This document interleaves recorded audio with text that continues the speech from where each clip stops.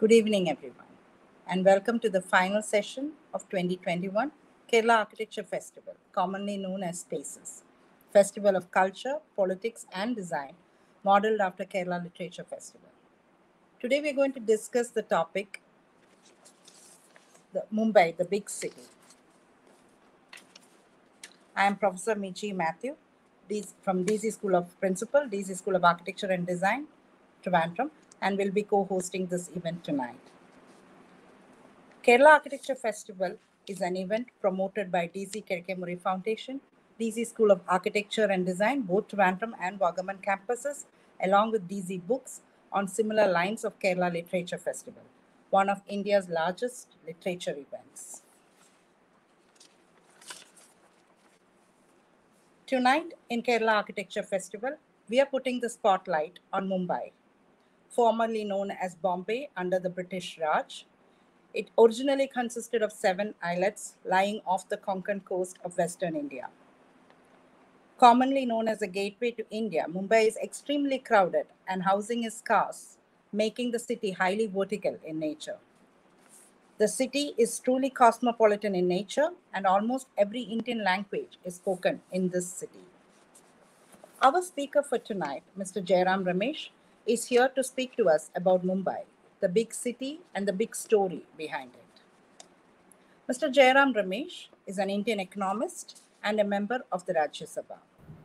He graduated from IIT Bombay in 1975 and did his master's from Carnegie Mellon University in Public Policy and Public Management. Mr. Jairam Ramesh is a founding member of the Indian School of Business in Hyderabad and is a member of the International Council of the New York-based Asia Society. Apart from authoring multiple books on history and politics, Mr. Jairam Ramesh has been a columnist for the Business Standard, Business Today, The Telegraph, Times of India, and India Today under the pen name Kautilya. He has served as the Minister of State for Power, Minister of State for Commerce and Industry, Minister of State for Environment and Forests, as well as Cabinet Minister of Rural Development and Drinking Water and Sanitation. Welcome, Mr. Jairam Ramesh, to this 2021 online edition of Kerala Architecture Festival. Thank you very much, Meji. First of all, I'm very glad to be here, but I'm still wondering why I'm here. Because I'm not an urban planner, I'm not a historian, I'm not an expert on any city, and I don't live in Mumbai. However, when I look back on my life, I did spend 12 years of school and college, university in what was then Bombay. And since then, I've had association with the city, first Bombay, then Mumbai, in different forms. And I was just thinking, my undergraduate thesis, which I had to write in 1974-75, when I was at the final year at the Indian Institute of Technology in Mumbai. My final year thesis, I was a mechanical engineering student. My final year undergraduate thesis was actually on urban planning. It was on a new model of urban planning, and I presented that paper at the Tata Institute of Social Sciences. And therefore, the only expertise I can claim for being here this evening with all of you, apart from having spent 12 years of my formative years of my life in Bombay, it was not Mumbai when I was there, and having produced this undergraduate thesis on urban planning, perhaps gives me some standing. But let me say that Mumbai, to me, represents aspiration at its best. It represents cosmopolitanism at its best. It represents commercial India at its best. It's no wonder that Suketu Mehta wrote this wonderful book and called Mumbai the maximum city. It's maximum in every regard. And therefore, I think it's a city that represented a different facet of India. Calcutta or Kolkata represented the British Raj in all its glory. Delhi, of course, represented and continues to represent Indian political history going back to centuries. We have other cities. We have the cities of Madras, later become Chennai.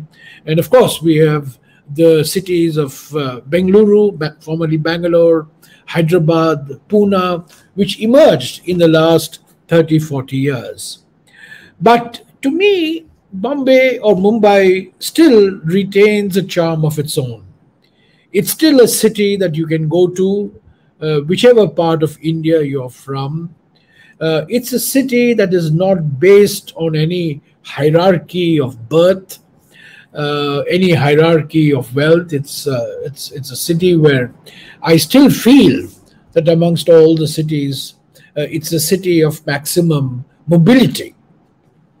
However, when I look at the city from the outside, what strikes me from an urban planning point of view, and what it struck me in 1975 when I wrote my own thesis, was the sharp cleavages, the sharp differences that were there in habitation patterns, in the urban habitat in Bombay, in Mumbai. And this was very evident in the population, the slum population. This was very evident, for example, in the manner in which Dharavi grew in the 70s and later on in the 80s. But we, tend to look, we professionals, particularly economists and development planners, tend to look down upon slums. But as Dharavi has demonstrated, slums are habitations. In fact, the word slum is a very ugly word. These are habitations. The habitations are really centers of great social capital.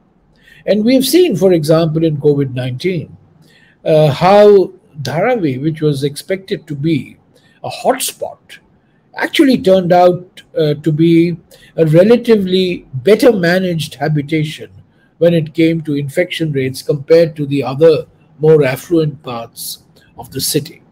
But it's striking. What strikes you in Bombay, of course, is the habitation pattern.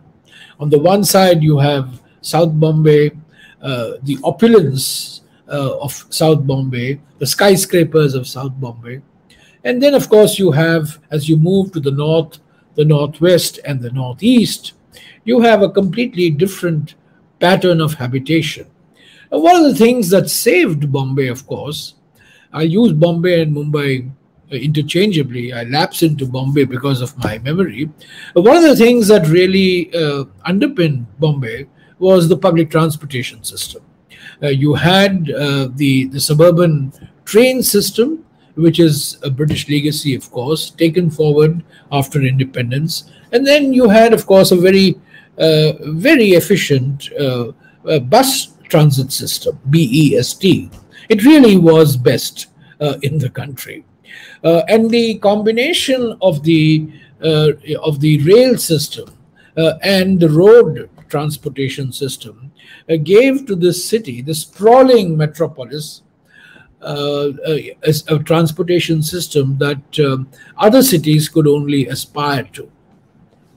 It's a city of great density, the density of population, and therefore, it has all the attendant consequences of a city with such a density of population. Of course, by definition, cities are habitations of high density.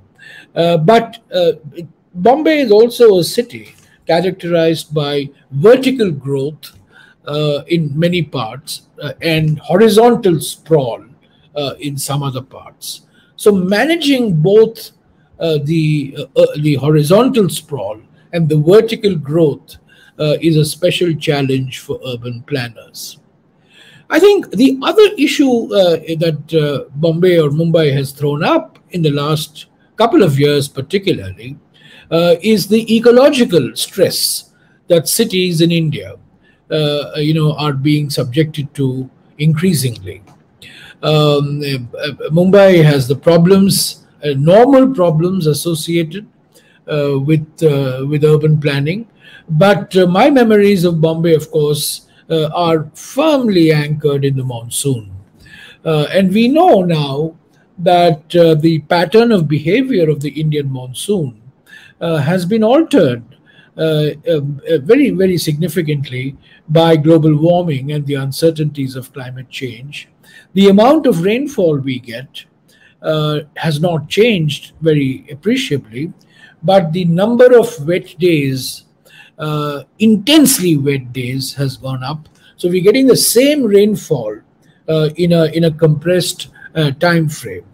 Added to this, of course, is the ecological stresses caused in the city by a diversion of rivers, by the inability in Bombay because of the demographic and the pressure on space from commercial enterprise to develop green areas which would provide some carbon sink for the citizens of the city. Now, a lot of these problems I had to face when I was Minister for Environment, and the proposal for building a new international airport in Navi Mumbai came up. Navi Mumbai was, of course, the satellite town that was envisaged many, many years ago and came to fruition really in the 70s and 80s. There were two big projects in Mumbai that attracted attention. One was the Back Bay reclamation that had been going on for many years. And the other one, of course, was the building of this new city, New Bombay, Navi Mumbai. And when I was Minister for Environment between 2009 and 2011, the proposal to build a new international airport came to me, came for my examination and approval, and I discovered, to my astonishment, that the ecological problems that would be caused in the city by the diversion of rivers, by the blasting of mountains, and most importantly, the loss of mangrove forests, which are a natural bioshield, as the tsunami demonstrated. These had not been reckoned as part of environmental approval, environmental appraisal.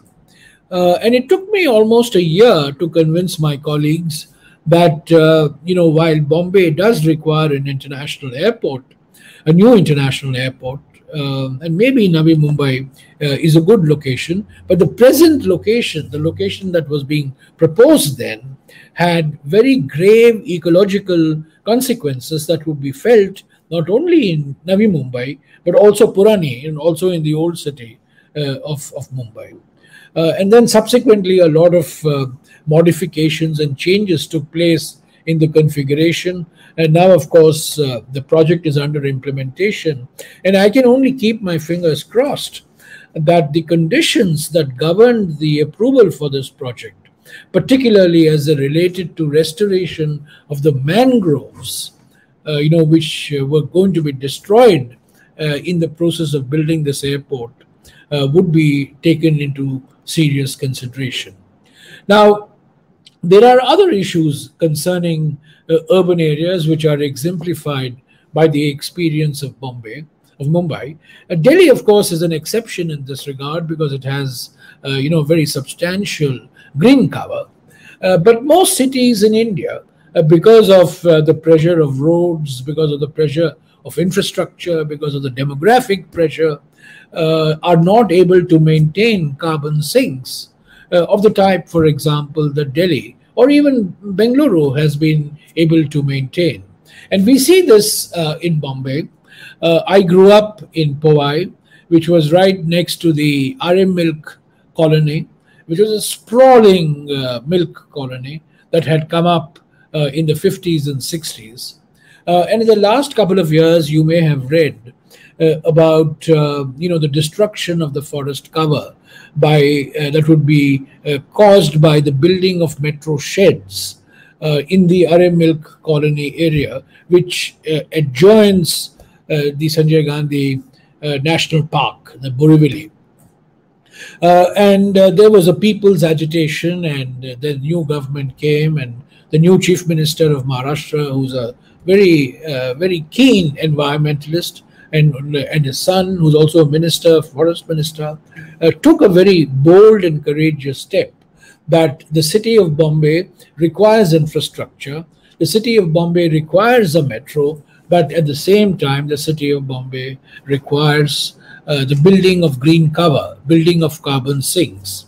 And as global warming and as climate change impact continues in the manner it has, the pressure on urban governments to maintain carbon sinks and to maintain ecological balance is going to come under greater emphasis, and cities like Mumbai particularly will be called upon to pay far greater attention to the ecological consequences of building their infrastructure.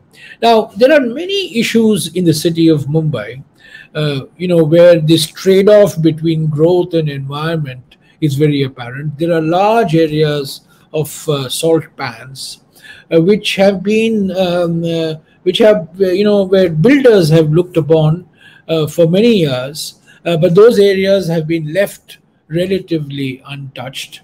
There have also been a lot of proposals for, building infrastructure along the coastline and building sea links. We already have one sea link, but there are other links that are proposed. But we also know that one of the definite consequences of climate change is the increase in mean sea levels. And cities like Mumbai, port cities like Mumbai, are going to be affected very, very substantially by this. So this trade-off between environment on the one side, ecology on the one side, climate change on the one side, and the need for physical infrastructure to allow mobility, because the jobs are still in central and South Bombay. They have not been dispersed across the city, and therefore there is still movement of people, which requires public infrastructure. So, I mean, these are very important issues that city planners in Mumbai have to grapple with. There are, of course, other environmental issues which are now an integral part of city planning. Not just related to climate change, but also related to the loss of biodiversity, to the buildup of aerosol and particulate matter in the atmosphere because of pollution. And we have very many parts of India, of Mumbai particularly, where the public health consequences of chemical contamination and pollution are becoming very, very evident. For example, there is a suburb called Chembur, which has a refinery, which has a power plant, which had a fertilizer plant, and the combined environmental load on pollution, on contamination, on land degradation, very, very substantial. Now, one of the assets of Mumbai has been the municipal corporation. It's a very rich corporation. It's a very professional corporation, as we have seen in the way the corporation has responded to the COVID-19 crisis. But I would think that in the years to come, the autonomy that the corporation enjoys will have to be substantially enhanced and increased. And of course, we have the 74th Amendment to the Constitution, which empowers municipal bodies. We have the 73rd Amendment, which empowers the panchayats. And we have the 74th Amendment, which empowers the municipal bodies. But as a country, we have been more successful in the 73rd Amendment and less successful in the 74th Amendment. So the ability of local bodies like the BMC to raise resources on their own, to spend on physical and social infrastructure on their own, and not be dependent on subventions from the state exchequer or the central exchequer, will have to very substantially increase, which means better systems of property tax collection, for example, which is, of course, the most important source of revenue as far as local governments are concerned. Octroi used to be a very important source for the BMC, but with the introduction of GST, that has gone. And so one very important source of revenue for the local government has disappeared. And the dependence of the local government on the state government and on the central exchequer has increased. This is not a very desirable phenomenon, because I believe that cities like Mumbai have to be more self-governing. And for being self-governing, they have to be financially more self-reliant than they have been so far. The Bombay Municipal Corporation has a long and distinguished history of throwing up political leaders. It's an arena of intense political competition amongst all political parties in the city. But I think in the years to come, that's one area that will occupy center stage of policy attention. When I was growing up in Mumbai, the textile mills were an integral part of the city. And Bombay was really in many ways defined by the textile mills. But in the 1980s, you had the great strike in the textile mills engineered by the very well-known labor leader Datta Samant. And we have seen the decline of the textile mills in Bombay, particularly in the central part of the city, where today the real estate where the textile mills were located now have been replaced by either residential properties or by commercial establishments. In fact, one of the big buildings now where a textile mill used to be very prominent in the early part of the 20th century, one of the big properties is called Trump Towers. And a few years ago, I went and I was quite surprised to see Trump Towers in Lower Parel. But the problems that the Mumbai city faced, from the decline of the textile industry, the city is still coming to grips with the consequences of the loss of employment and the change in land use that has been triggered by the decline of this textile mills, which were right, in the middle of the city. So this is another issue that is of particular relevance as far as Mumbai is concerned. The other issue, of course, is migration. And Mumbai has always been a magnet for migration. People have come to Mumbai from all parts of the country, and they've come to Mumbai in order to work both in the informal sector and in the formal sector. Now, I grew up at a transition period. I grew up in a Bombay that was completely cosmopolitan, but I could see in the later part of the 70s and the early part of the 80s, I could begin to see, the birth of a native son of the soil movement, which then, of course, became very much an integral part of the politics of the state. But it's still, in spite of all those issues, in spite of all the problems, it still continues to attract migrants from different parts of the country, particularly from the northern part of the country.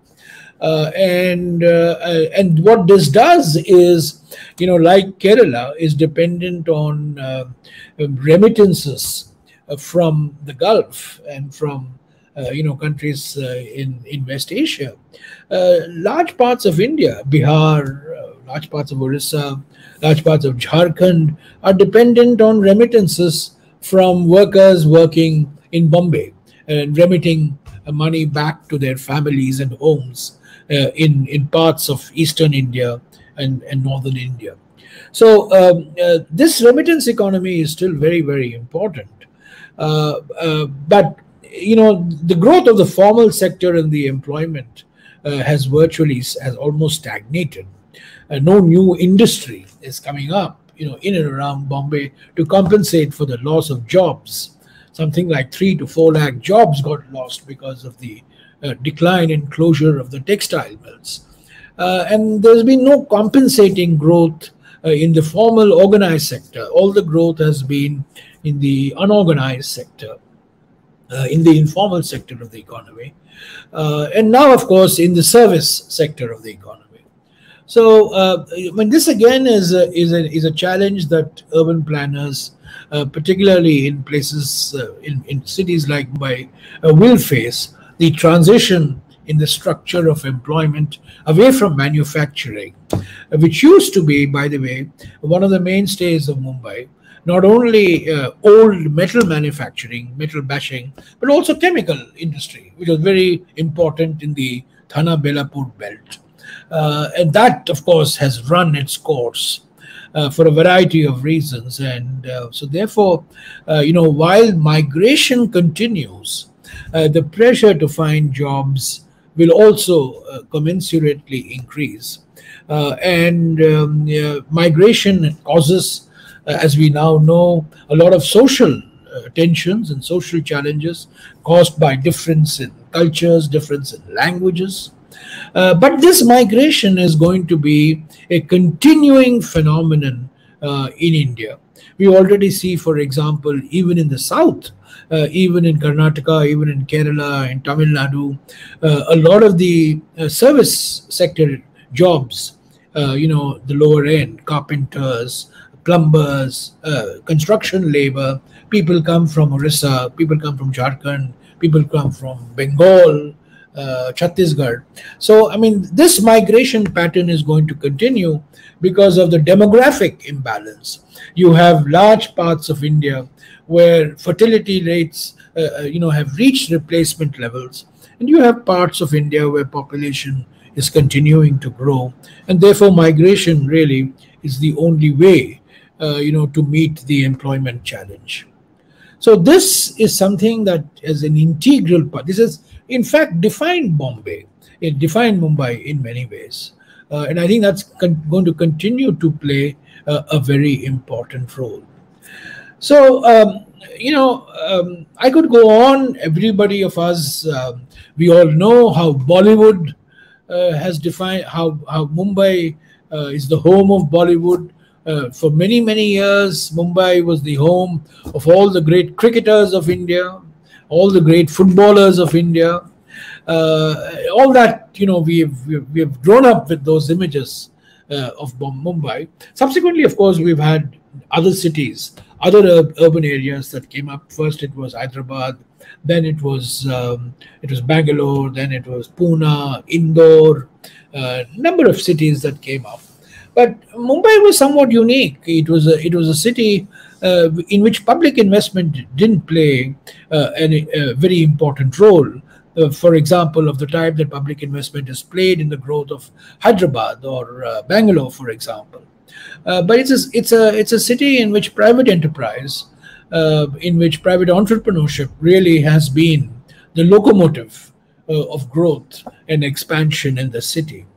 That really has defined Mumbai.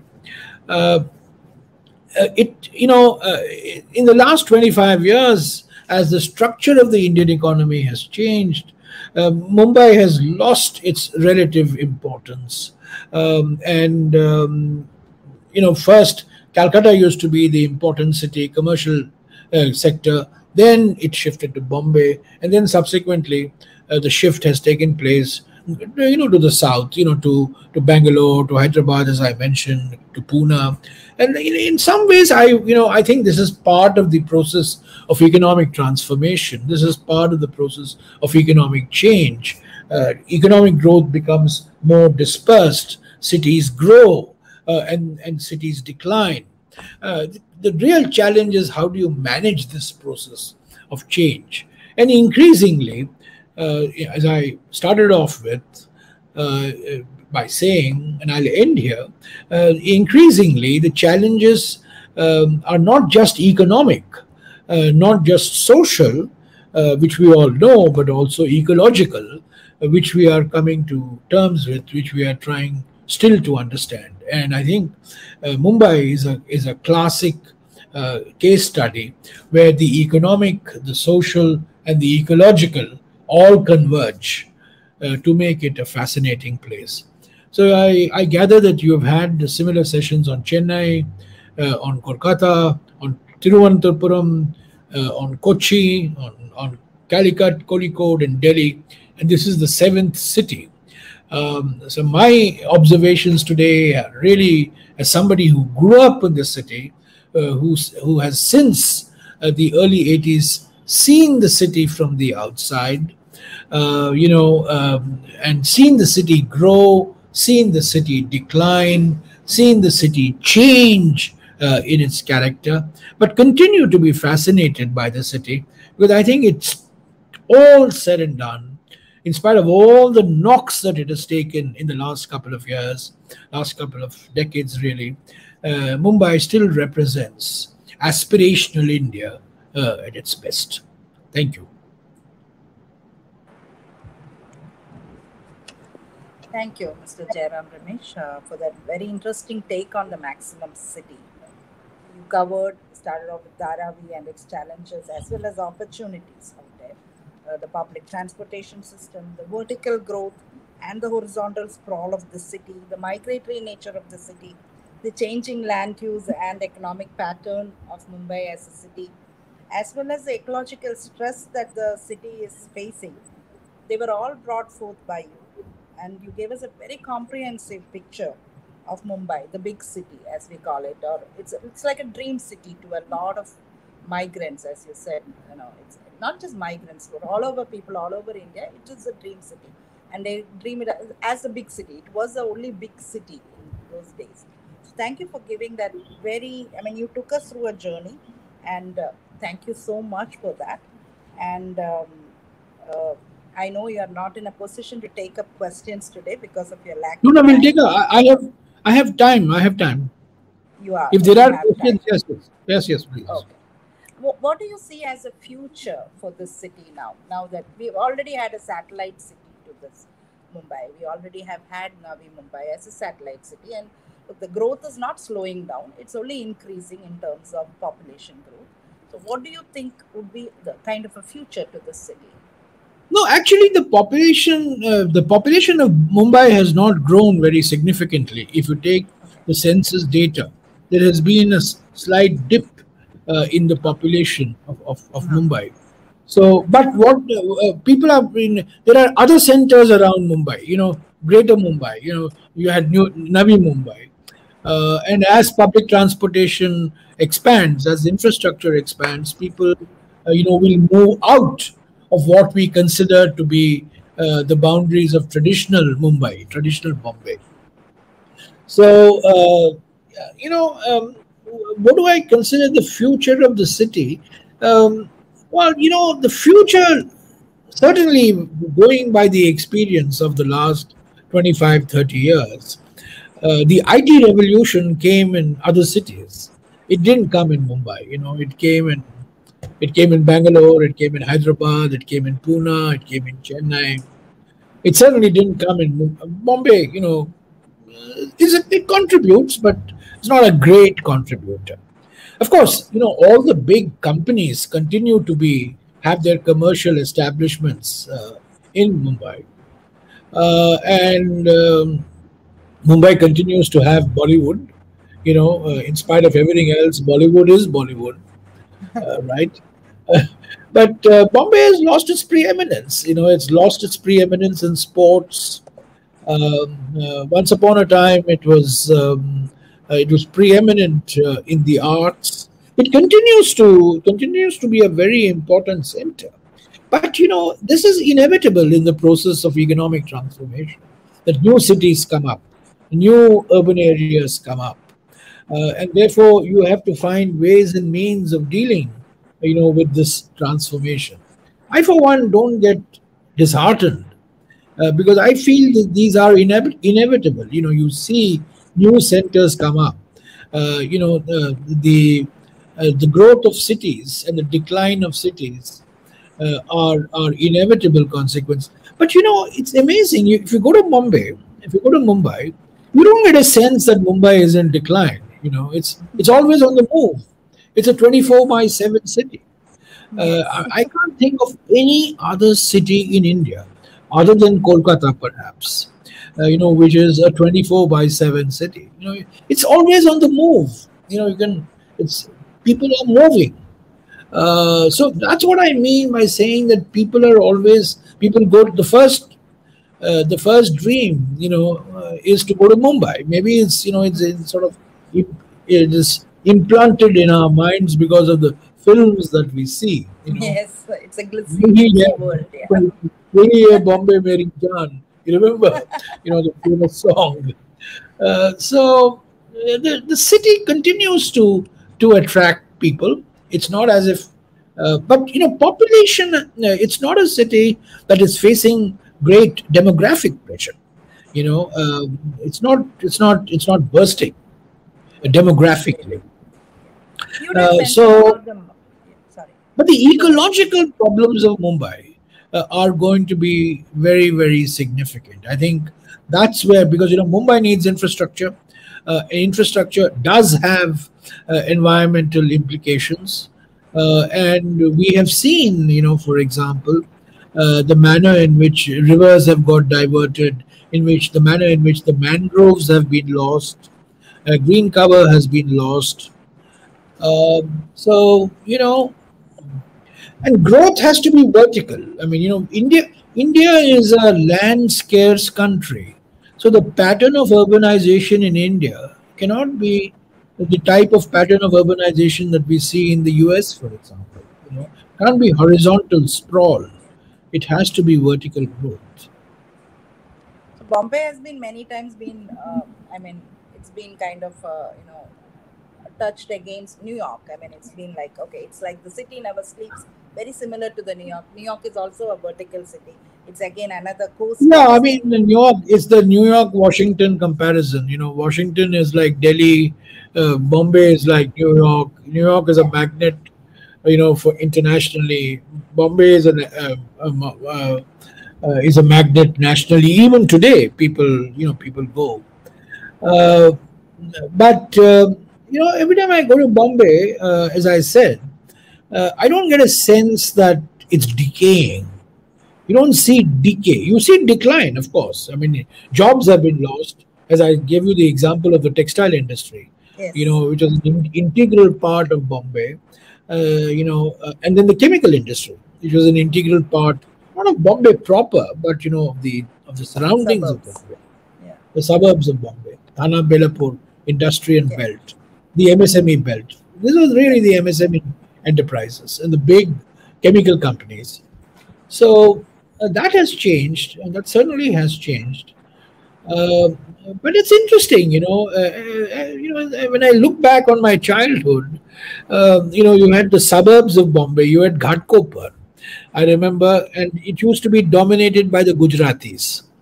Kurla used to have a dominant Muslim population.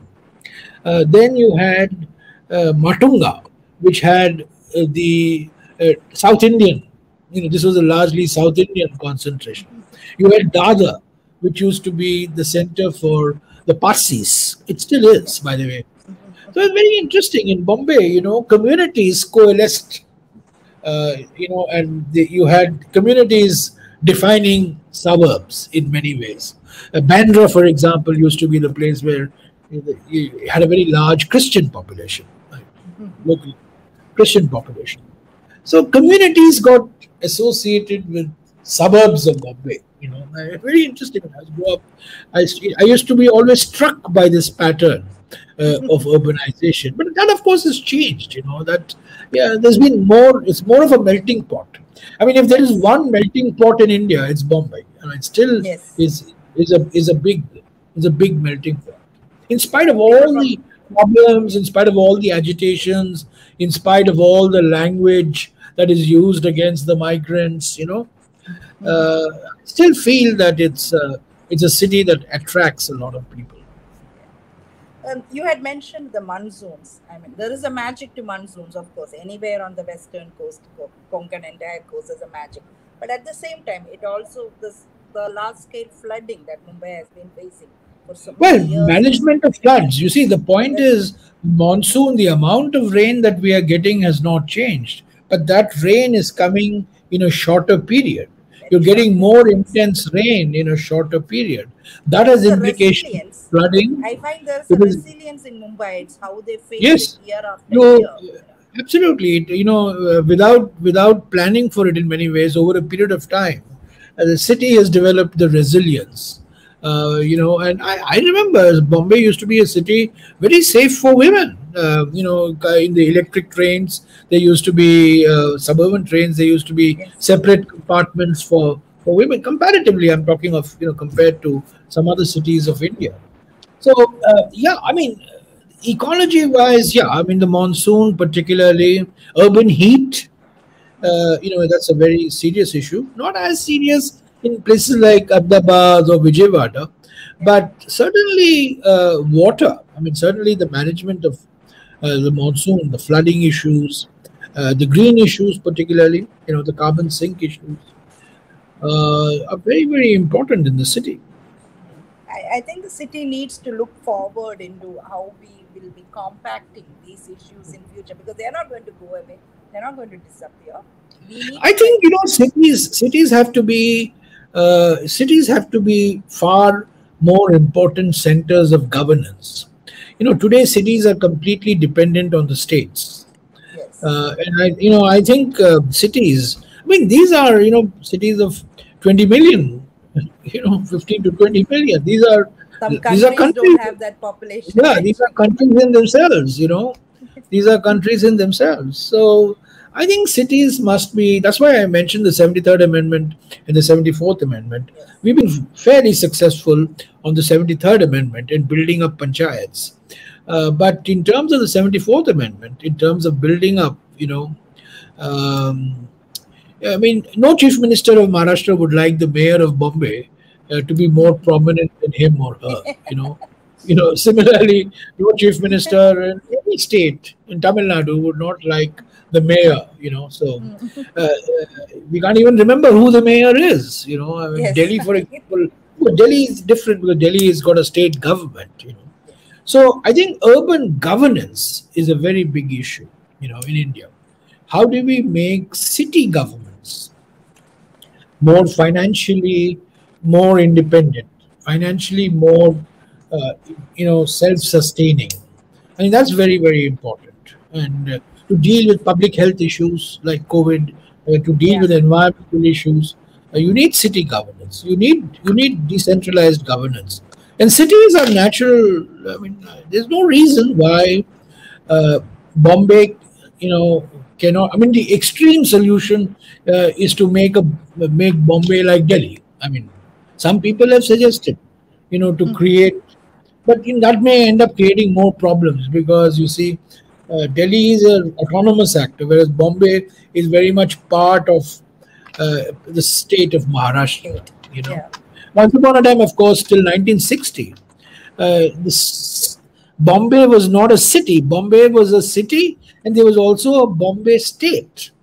And the Bombay state got bifurcated. If you remember, in 1960, one state became Maharashtra, and one state became Gujarat, and Bombay went to Maharashtra. And there was a big agitation for this, Samyukta Maharashtra Yes. movement, in the late 50s and six, until 1960. So the idea of a composite Bombay, that was existed only till 1960, and then it got bifurcated. Thank you so much for sparing time today, sir. I mean, I am sure you got a very busy schedule and you spared time for us. So thank you very much, Mr. Jairam Ramesh. Thank It was you, thank you. really I hope this pleasure was of listening to some you. use. As I said, I'm not an urban planner. I don't live in the city, so therefore, this is an outsider's perspective of a This city year in the which Kerala Architect we yeah, grew up. this year the Kerala Architecture Festival we were looking at cities in perspective of people who have grown up in the city or who are Yeah, familiar with the city. rather than architects and planners talking about city. We I wanted a think, different frankly, perspective. if there's one message I wish to convey, it's that ecology is going to be very, very important. Ecological considerations as part of urban planning. This is something that we have really not come to full grips with.